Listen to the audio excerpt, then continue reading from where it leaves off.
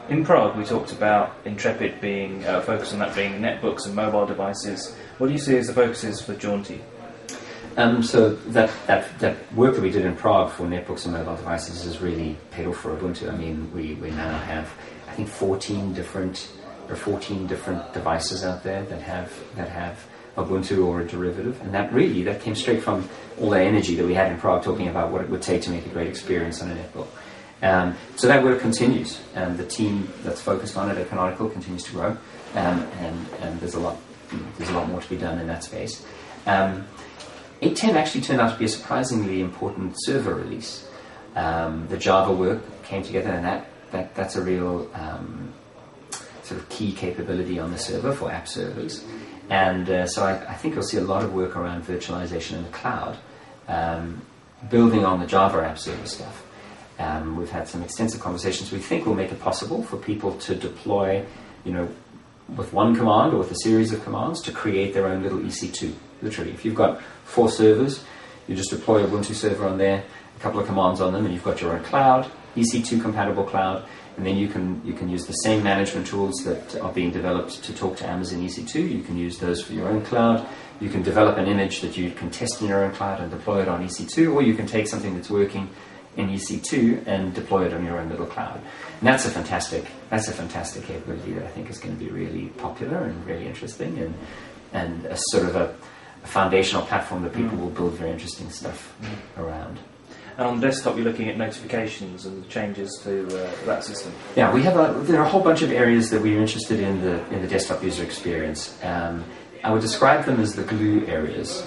So rather than the functionality of a specific application at this stage, what we're doing as a team is looking at the pieces between all the applications. And notifications are like that, So multiple applications all throw notifications at the user. So it's something that's glue. It kind of binds all those applications. It's between all those applications. Let's make that really beautiful. Let's make that really stylish.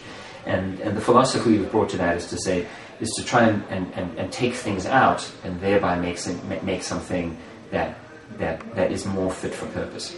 And what we've taken out of the notification system is interactivity.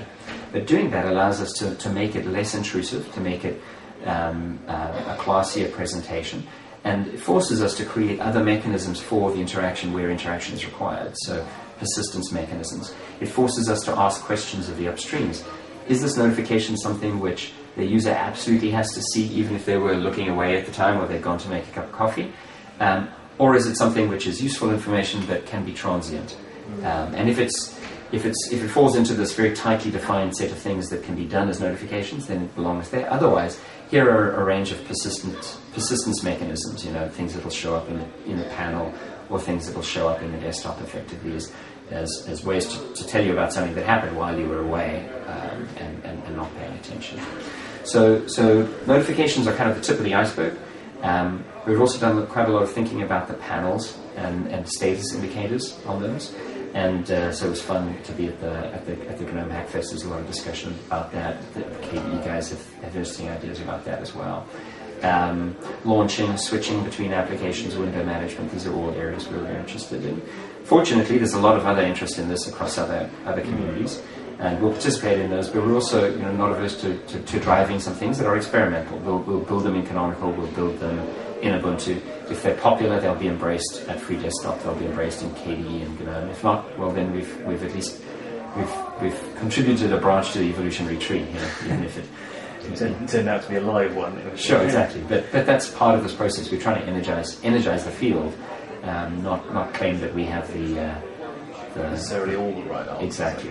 The other thing that seems to be really popular is the green issues and power management and things. Quite a few specs on power management and boot speed. Yeah. Is that something that increasingly is a beneficial area to be working in?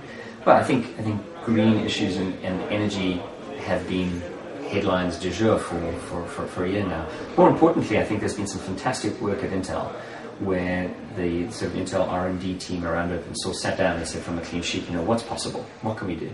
And that spawned off a whole bunch of things. Intel did this 5-second boot demo thing, so that's gotten everybody kind of chatting a bit to do much faster boot.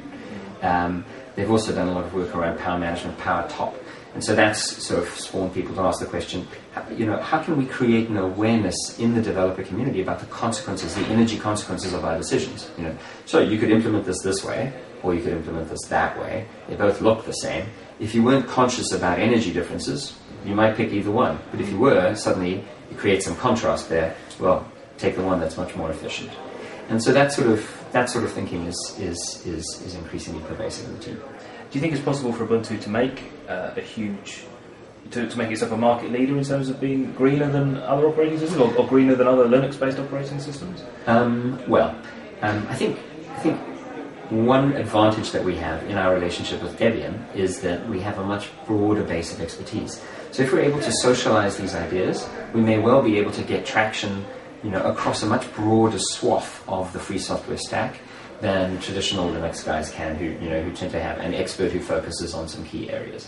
So that's one thing. Ultimately, though, no, I don't think sort of greenness tends to be a kind of something everybody would like to say, everybody will say, and it's quite hard to prove and very hard to measure. So unfortunately, it's something that I think we should invest energy in. I think we should put time in, but I think it's not something that we could hit the ball out of the park on. We'll do as well as we can, working with Intel and others to pull that expertise in, and we have something of responsibility to do as well as we can. It'd be terrible of us to ship software that burns CPUs at 400 watts when they aren't doing anything. But I think that there are other things that are more likely to be standout features when we get to 904, because they'll be more concrete. They'll be very visible.